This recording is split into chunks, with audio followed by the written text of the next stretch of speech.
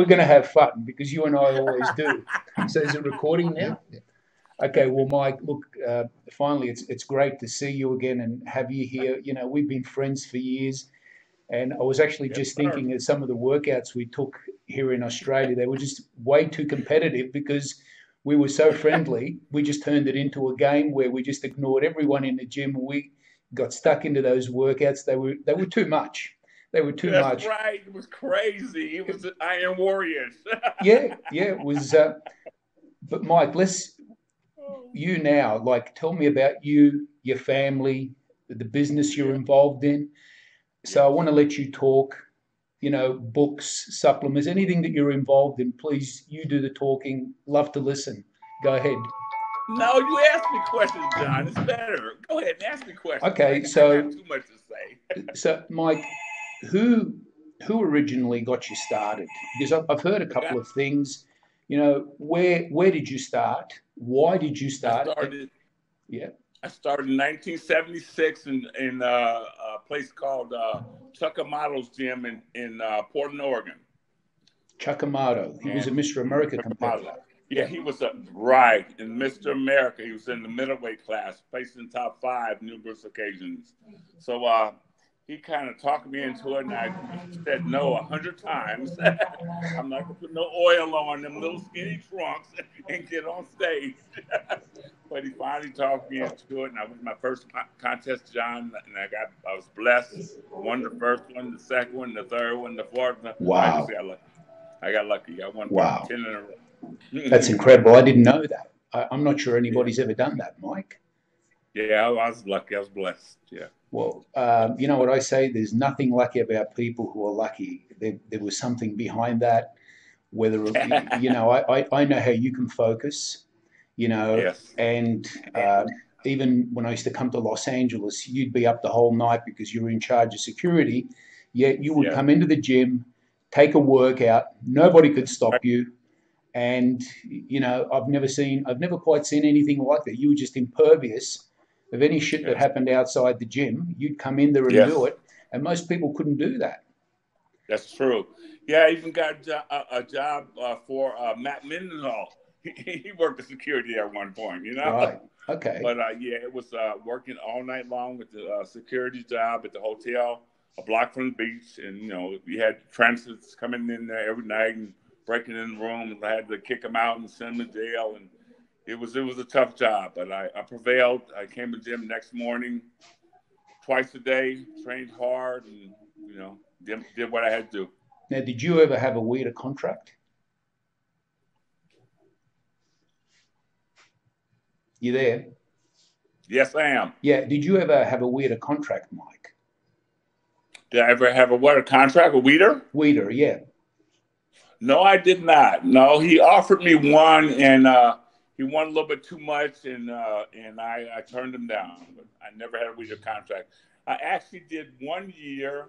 I did a thing where we did exchange for ad for a contract with my sportswear. Remember Platinum Everywhere, Yes. my sportswear, the Yes. baggy pants I created in California, wild and crazy California look Yep. back in the '80s, and we did a trade off. He gave me a full page color ad, and I did the supplements basically Okay. for 1 year. Mike, you were one of the best then. You never took Haney down, but Yeah. sometimes when you compare to him, I'm going, this guy's so close. And then, Rich Gaspari got in there, but like, Yep. for size, Yeah. conditioning, shape, everything you represented. Like, I always used to look at your body and this guy's incredible, and we always maintained a friendship, even though we competed against each other. I think we always had each other's back from what I could see. We always did, John. In one of those years, I think you could beat Haney too, and that's between me and you and everybody else too. But Thank you were you. great too, one of a kind. Symmetrical, hard, big, a great personality. You've always been a great friend of mine, John. Always and forever will be. Thank you, Mike. It's the same with me. Now, look, I remember probably the best shape I ever saw you in photos was in the Mr. America. I think they gave you third, and you had the best condition in the whole show. And I Yes. remember when they gave you the trophy, you like wanted to leave, and I could see why, because you were the Yes. best conditioned athlete there. And you know what? You got a classic physique, no matter what anybody wants to say, except you're Yeah. big, always had a small waist, one of the best Yeah. V tapers, shoulders and arms. Nobody else had them. Nobody else had Yeah. them. So I'm not sure what happened that day, but you had Rory Littlemeyer, who was big, but he wasn't conditioned. And you had This Bob Paris. Bob Harris also He was looked in. really good, but you know when you did that most muscular, any angle we saw you from, we were Right. like, how did this guy get third? You know, Yes. I could. Audience actually booed that contest, and the promoter was I forget his name, but he was from San Jose. He was Paul. What's Paul's name? Paul. I can't remember, but he was promoting the show. After prejudging, John, he came up to me and said, "You got this show." The whole crowd, oh, you won, you got it, the whole thing. So it was a really heartbreaker because when I went in the show in the evening show, John, as you know, you're all hyped up for the first place trophy, Yeah. and then they hollered third, and it just it tore me out. The girl that actually was trying to give me the trophy was Pillow, the bodybuilder Yep. Pillow, Yep. and she had to actually run across the stage back and forth because I wouldn't accept the Okay. trophy, which was terrible sportsmanship. It's Yeah. never happened again, of course, but Yeah. it was really a heartbreaker. Yeah. I could see that.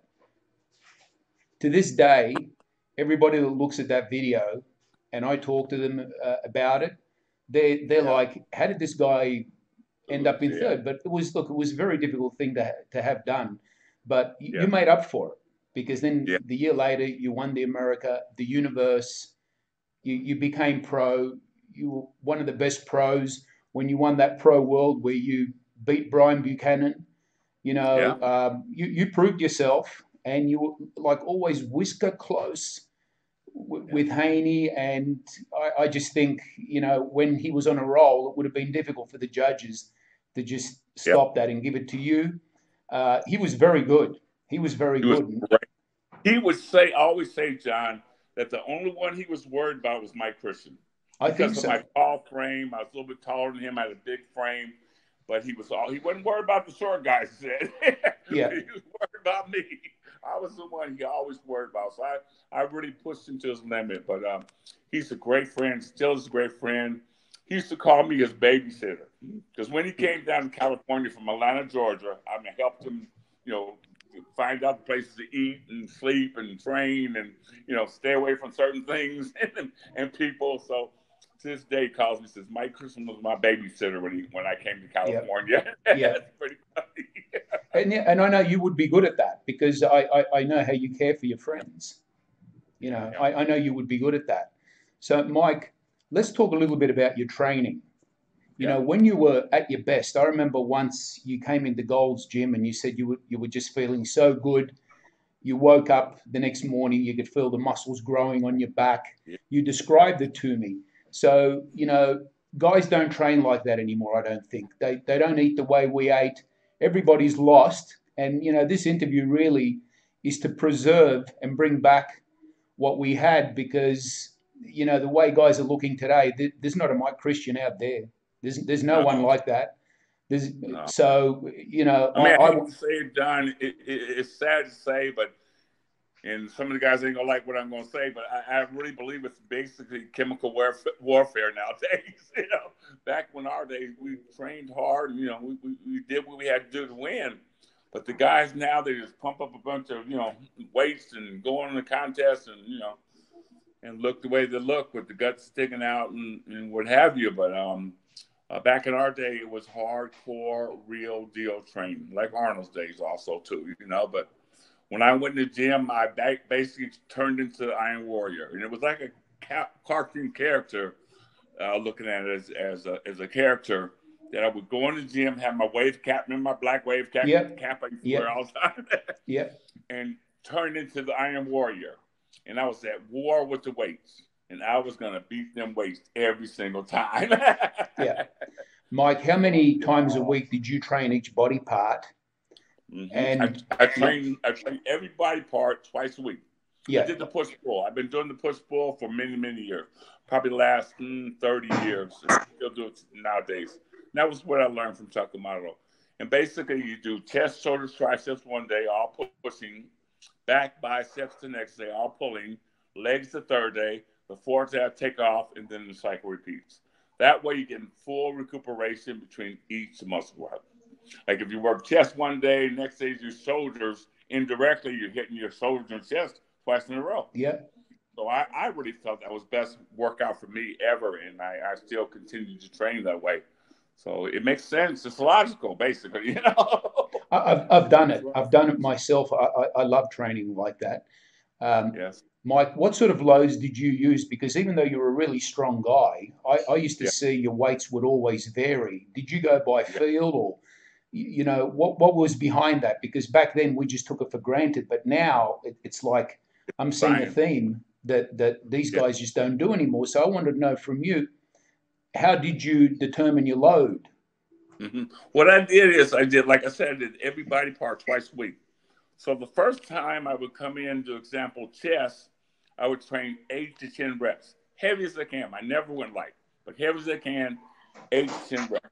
So basically, once you get to 10 reps and it's easy, it's time to go heavier. So Yeah. pyramid that would stay with that 8 to 10 reps every time. And then the next time I work the same body part, for example, chest, I would do 15 to 20. Okay. So that way you're hitting both. Some people work with heavyweight and lightweight. Some people work with lightweights and more reps. That way you can't lose. I train Yeah. everybody twice a week. One day heavy, every day heavy basically. But sometimes 8 to 10. Next time 15 to 20. You can't Yeah. lose.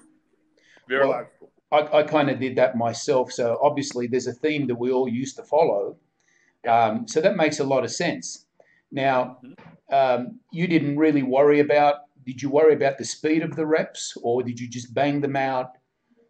No, I did everything, John. And to this day, I do the same thing. One time I'll do drop sets. Next time I'll do negatives. Next time I'll do tri-sets. I'll just always do something different. You got to keep the body guessing. That's the only way it's going to keep on growing. If you're doing the same thing for year after year, it's going to stay the same. So I would always, every workout will be different. Every workout, drop sets, negatives, just always something different. And I always use one thing: cables, dumbbells, barbells, and machines. I would always mix it up, because you can train every body part on each one. So Yeah, no, I'm really glad to be hearing this because even though we trained together, I yeah, I was just like I said, it was far too competitive. We were in there more to have fun. I don't remember. mm-hmm. I remember some of the stuff we did, but I just wanted to ask, how did you actually do it? Because, people need to know this. Now, Mike, Yeah, with your diet, yeah, you put something up on Facebook a while back. You were dieting for something for Valentine's Day. And when I saw how strict you did things, I'm saying, like, this guy's huge. How, can he do this? Like, little or no food? Can you explain yeah. what you were doing then? And then I want to know what you did when you were competing. If it's still the Okay, same, yeah. I'm gonna be totally honest with you and all your listeners out there. I only took anabolic steroids for contests. I didn't take it off season. Most people did off season and for contest. So when I took them before a contest, the last 2 months for a contest, I was scared to do 3 months, but it would be 6 to 8 weeks. But in them 6 to 8 weeks, John, I would put on 15, 20 pounds of muscle. They would see me and count me out the contest. 6 weeks for the show, 2 months for the show. Like, he'll never make it. He's freaking 210. Yeah. And every week I put on 7, 8 pounds of muscle. And that's because it's like the first time you ever take it, you get that crazy response. And my diet, when I went on the diet, John, I went on diet that day. Like you see some of the other guys, they slowly go into the diet. I never slowly went into it because I had my back against the wall. I only had 8 weeks. I didn't have 12 weeks like the rest of you guys. I would do 8 weeks. I couldn't do no 12-week diet. I was a wuss, so call me whatever you want, but I was lazy. But I only could do 6 to 8 weeks diet. But the 6 to 8 weeks diet everything was perfect. the amino acids, the sleep, the eating protein 5 times a day. And I could eat 1 time a day and be full. I had to force feed myself 5 or 6 small meals a day full of protein. I'm just the type that has a fast metabolism, and I can eat 1, 2 times a day and I'm good. So I had to force. Everything was like perfect. Boom, the tan, the boom, everything. Well, I was a perfectionist when it came to going on stage and doing my thing. Now, with your diet, was it mainly protein? Did you have some carbohydrates in there? And if you had carbs, what sort of carbs were you having? Were you? I had medium carbs, nothing crazy. It was just basically white rice, some vegetables here and there, but I would have the carbs maybe twice a day, and that was it. I was Okay. just blessed that I could do twice a day on carbs, and I could still respond the way I respond. I was pretty genetically gifted, basically. I didn't have to, have a bunch of carbs twice a day, and that was working just fine for me. Once we were on a Grand Prix tour, and you said to me, "I'm not sure why you're doing this. You should be resting. I'm in a different position." And then I said to you, "Do you want something to eat? I haven't seen you eat." And you know what you said to me? You said, "No, I'm okay. I ate yesterday." And I'm thinking, how does he do this? You hardly ate when we were traveling. True. Yeah, it's true, man. I did. I would just do hardcore and wouldn't eat. I could go a couple days without eating and still gain muscle. That's incredible. That's incredible. I'm glad I'm finding all this out now, because then we were just in the middle of it. And this guy ain't eating and growing.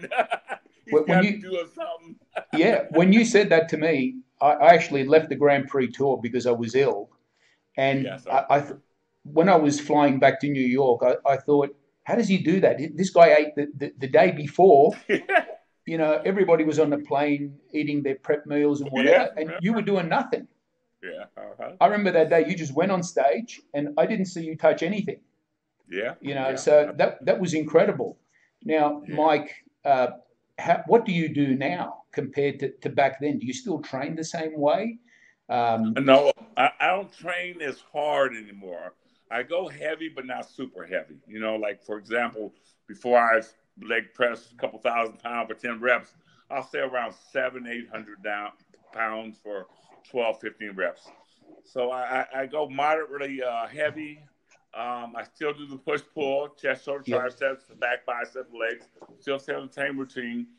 Eating, I try to eat 3 times a day instead of the 2 times a day that, really makes me full when I'm trying to stay in a certain form, because that's business. You got to look halfway decent most of the time, And that's it.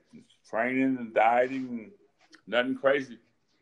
Now, Mike, around Valentine's Day, you went on some crazy diet. Oh, you remember that? Huh? You got to explain that, because I don't think people are going to believe it. You one day, I think there was no food, or you were just having Crystal Light. Yes. Tell me how you did that, because that's just something I've never heard before. Yeah, basically I did that to kickstart my diet. I was heavy, I had put on extra 20-30 pounds. I was a little pudgy looking. I liked the way I looked. And when you diet regular, it takes time to get into the diet. I thought to myself, I don't know if I figured it out, but I figured out that if I kickstart my diet and go on a 0 carbs, 0 food for 3 days, 3 or 4 days, so eat nothing, that would kickstart your diet, and then I would implement a little protein in one. After the 4th, 5th day, a little vegetables, and slowly put more into it. But it actually worked for me. It kickstarted my diet, and boom. Once I got on track, I was okay. Okay. But I never dieted more than 2 months worth of contests. Yeah, but I have to diet now, John. I have to diet 3 months because I'm a little older. I'm 64 now, so I have to diet a little longer now. But before, I never dieted more than 2 months for a contest. This is blessed, man. No, I see you all the time on social media, Mike. You're looking really good. Thank you, John. Yeah. Most guys, including myself, I've had some operations, and I'm not looking my best. But when I see you, I'm going, this guy is just like a smaller version of the same person in the 80s. You look so healthy, so good looking. You Yeah. dress nice. Thank you so much. Everything. It's just so good to see. So, Thank Mike, what do you do now? Are you a personal trainer? Because you know what, if people were smart, they would come to you, because all the people on social media, they're just you. social media experts. They're not even qualified personal trainers, You and better believe it. Not at all. you know Yeah. you're not only qualified, you got something that nobody else has, and that Yeah. nobody can beat. That's experience. Yeah. Yeah. You And can't if beat you experience. Yeah, and if you recall, I mean, not too many people know this. Some people do, but I went through 7 years of fighting my demons. 7 years. 6 years of not training in the gym. I didn't touch any weights. 6 years, and I still look like this. I am so blessed. Because you see some of them other guys, they look like they're, like they're younger than me and they look older than me. Yeah, You yeah. know? No, look, for your age, I see some guys. You said you're 64. Yeah, Wow, wow. yeah. Usually Yeah. 64-year-old men, I they're bunch done. of Ronnie, bunch of they look, they're younger than me, 5 years younger. And boy, and I had 7 years of fighting my demons, so I am blessed. I So, wake up Mike, every day, John, say I'm blessed. when you were with what was that federation that Vince McMahon ran? The WBF, World Now, Body there, Federation. that was not the Mike Christian that I knew. Do you feel comfortable telling us what happened and how Yes, you came yes. out of it? Please go ahead and tell Yeah. me. I'm really interested. Is, he offered me and 13 other athletes a substantial amount of money. I got 300,000, and it was Wow. a trip down because I would wake up every morning and get that check in the mail for $25,000 and look at it for 5, 10 minutes. I couldn't believe it because we weren't doing anything. In the IFBB, we had to guest posts, we had to do seminars, we had to run around and make our living. I got a check for doing nothing. He had one contest a year. And where I think he failed, John, to be honest with you, is he did not start an amateur federation. So he Yeah. had no way of recouping his money. He was paying us millions of dollars, but he couldn't recoup his money. He would do a TV show here and there, but it just wasn't enough. So, I mean, it was a great show. I have no regrets on joining the federation. A story that happened is I actually went to Joe Weider before I signed the contract. Vince McMahon flew me down a private jet and offered me 300,000 and what have you. And I came back home and I called Joe and I said, I want to talk to you about this federation. He said, fine. I came down. Joe said, I told him what I was getting. I told Joe, I said, I don't expect you to compete with that, Joe. I don't expect to get $300,000 a year from you. But I have a family. I want to get a house. I have children. I want to live life. I said, if you can, take care of me some kind of way, I'll stay. And he looked at me right in the face, John. He says, Mike, I will not compete. He said he will not compete. So in other words, he didn't want to compete with Vince McMahon and go back and forth with other athletes offering a little bit of money here, more money there. So I said, I took it, and it was the best times of my life besides the part that we had after the first year. The first year went fine. The second year, the FBI was looking at him for the steroid things with the wrestlers because they were saying he was giving the steroids to the wrestlers. So they came down really heavy on Vince. And then he came down heavy on us, which he told us we had to stop using steroids in order to compete in this contest. And that was just something that we were all used to doing, and we did it all our lives, and we expected it, and we just really all went to hell. And I had an even really hard time because I found out I was bipolar. So I was coming down from the bipolarism and coming off the steroids at the same time. Oh, So I had yeah. really lows that were lower than I've ever discovered in my life. And it hit me, and I ended up trying to find out through something else. The pain was just so heavy on my heart. I looked for something to help me with the pain, and I ended up doing some stupid stuff. So it was a gift, and it was hell, But he was a good guy. I actually went to the Betty Ford treatment center, and he paid half the money, and it was $20,000 to get in the Betty Ford. So he was really behind me. And that was after the contest was over, the whole thing. And if you he had a test that if you had any drugs in your body, you would be charged $20,000 and lose your contract. So the first year I did okay. I placed second, and I thought I should have won the first one, but I took second. The second contest I was on, I got off the drugs and went on other drugs, and he took the contract, and just life went to hell from there.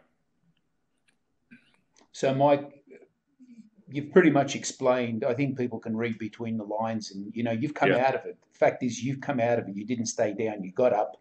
You moved forward. So, I'm sure you're doing really well. But how did it end for Vince? How did it finally finish? Because we really don't know. We just saw it disappear. Yeah, well, because he couldn't fund his bodybuilding show, and he also had a vitamin company and a book, Lifestyles of the whoever it was, he couldn't fund it anymore. So after the second year, and he had to have us get off of steroids, and we didn't have the look that people were expecting to see at the second show, he folded. So he ended the contest after the second year.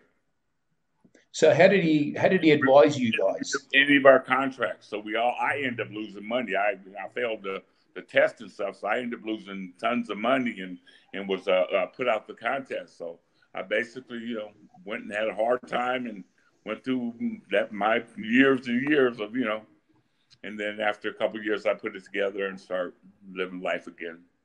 Now, Mike, now you live in Texas. You do personal training. You've got your act together. Yes. And which Gold's Gym, do you work out of a Gold's Gym, or which gym do you work out of?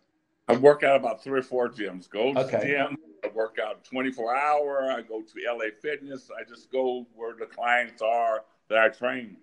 And then I have a little personal place at my place too. So I just get around.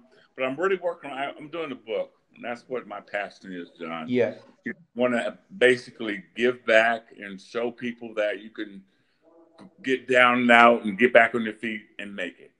If I can help 2 or 3 people, I'm the happiest man in the world.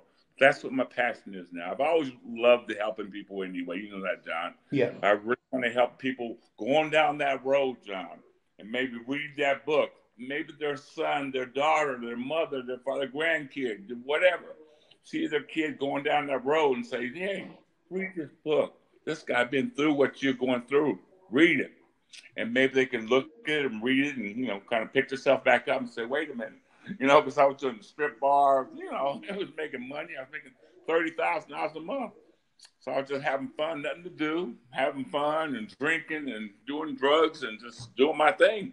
So if I can help other people going down that road, making a lot of money, and say, wait a minute, I see what's ahead, and turn left instead of right, I'm the happiest man in the world. That's my passion. That's what I want to do. I love training people. I love helping people. That's all good, but I really want to work on this book. And I've been working with it for over a year now.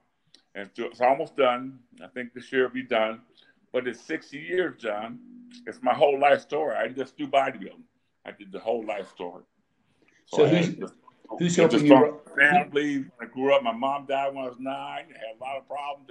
I won my first 10 shows. There's good and bad. It's ups and downs through the whole show. It's like a roller coaster ride. So it's a really good story that I think can help others. And that's my passion. That's what I'm working on now. So it's the book. I want to do my own contest, Iron Warrior Classic. I'm working on that too. Texas right now has quite a few contests, so they haven't really let me do it here in Texas as of yet. But I want to do Iron Warrior contest. I want to do my book. I want to work on my personal training. I want to open up my own gym, and that's. I'm married. I'm happy. I'm living life, and it's not all about having the millions like I had before. I mean, literally, I made millions of dollars. I had my own sportswear company, as you know, Platinum Everywhere, and I was making millions. I was doing $1 million a year just in Nordstrom's. That's a big department store in California, and $1 million a year in Big Five is another big time sportswear store in California. And I had 18 countries around the world I was selling my clothes to. Australia, all over, My clothes were it was the hottest sportswear in the 80s. So I made lots of money, you know. So now it's not all about making all those millions, and the more money you make, more problems you got, as we know. So I'm pretty happy, you know. I'm not making millions, so I'm making a nice chunk of money, and got me a nice car, my wife, nice house, and we do fine. I'm happy living life now, John. That's Just that's like you, that's you good. look, you look extremely happy now, John. You really Well, do. I've been you know, watching you. I've had my demons as well. And you know Yeah, what? I want your book. When you've written that book, I want a copy. I'm gonna sign it and Okay. send it to you. You And better believe. what's it called? What's the name of the Would be book? OG to the world champion. Say it Like again. OG means the original gangster. OG. Okay. Original gangster. Because I was in the gang. I mean, I started out in the gang, and I was pretty bad. I was shooting people and beating up people and doing the whole real deal. A lot of people don't know that part, that side of Mike Christian. So I'm telling the whole story. So OG to world champion. That's pretty. I mean, I was in the gang before this famous guy named Tookie Williams. He was a Crip, Yeah. and he got Arnold put him. Had to put him away, and I was in it before him. So I got a hell of a story that Yeah, needs to for be sure. the testimony from where I came from and what I achieved, and what I'm doing now. It's definitely a testimony. I believe. I think so. I'm praying so. Yeah. No, that's going to be a bestseller. I can I tell you think so. that's going to be a bestseller because, you know, people are going to read this, they're going to see it. And Yes. it's, you know, God works in mysterious ways. And this Yes. book, you know, this Yes. book is going to help a lot of people. Um, I, I definitely want a copy for me. And Mike, who's helping you write the book? Are you doing it yourself or do you have somebody assisting you? Professional writer. I wrote most of it myself, but it's time to take it to a professional writer. Just make sure everything is done the right way. And then there's parts in there that I think should be in there, and it may not should be in there. So I'm leaving it kind of up to her. I'm giving her everything I wrote for all the years, 4 years of writing down everything. I've given it all to her. She's putting it in perspective in the right form, and then whatever I want to take out, I can take out, or I can add something in. I can do whatever I want. So we're on the right track for sure. Yeah. I definitely. Yeah. So, Mike, look, whatever you want to say now, because I know you didn't want to do this for too long, and I know you Yeah. only too well. Okay. Thank you, Jeff. Um, you know, so I always want to be Glad there. I did it. Yeah. I'm glad I Well, did it, JT. I'm so happy you're doing this. You know, Yeah. what Thank you. I want to come to Texas and I Yes. want to see you. You Please, know, you got to stay for your. I'm going to You, get back in shape and I'm going to come there and do some work. I'm going to catch up with you and we're going to have yeah. some good times. But in the meanwhile, Mike, do you want to finish off with saying thank you to anybody, anything at all? You know, we wrap it Yes. up now, and I it's thank really you it's to been you so first for good. me doing this podcast because I didn't want to do it. I've had a lot of offers to do it for the past 4 years. And I turned down all of them. I know. I'm comfortable, but I'm glad I did it. I'm going to do more. I want to say thank you to everybody, really. I mean, Joe Weider helped me. I mean, in his own way. I mean, he kind of put us out there and, Yeah. made us little prostitutes, but still. Yeah.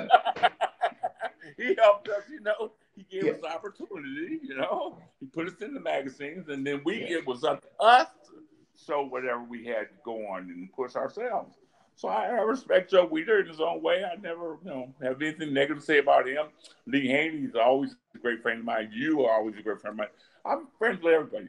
I really helped a lot of people. A lot of people helped me, and I love all y'all, man. I love all y'all. Y'all are my bodybuilding and fitness family is what I call y'all for life, and will always be like that. I have my gang family, Yeah. my old OG, Yeah. and I got my bodybuilding family.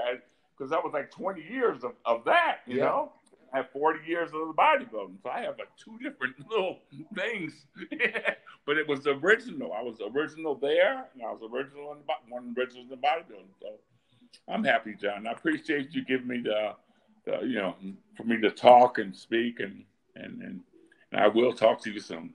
Mike, it's been my pleasure. I can't express how good this makes me feel. Thank Not for you, just John. doing this podcast, but just to be able to talk to you like this face to face.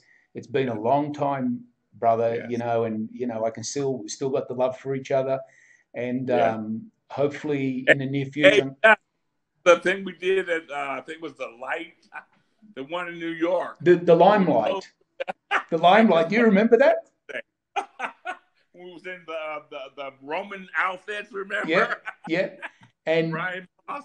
we got a photo in Ebony magazine or something, holding hands. Yes, that Yeah, too. Yes, yeah, remember? Yes. yeah, We did some things together, John. yeah. We're super good friends, man. There's a lot of stuff that we did that you've just reminded me of. I forgot all about. Yeah.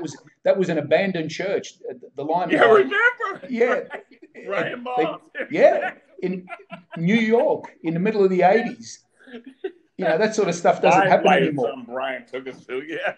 Well, it was. I remember. For me, it was just like one big party. I guess. It was. Yeah, yeah. We sure had a good time that night. We sure had a good time. Anytime you and I were together, even when we were competing against each other, in Vegas, we always had a good time. A super good time together, John. Yeah. Well, Mike, listen, again, thank you so much. God bless you. God be with you. Please, let's stay in touch. And hopefully one day soon I'll be able to shake your hand and give you a hug. Yes, sir. All right. Take care, John. And I wish you and your family all the best. Thank you. Talk to you soon. Talk to you soon, Mike. Bye. Thank you.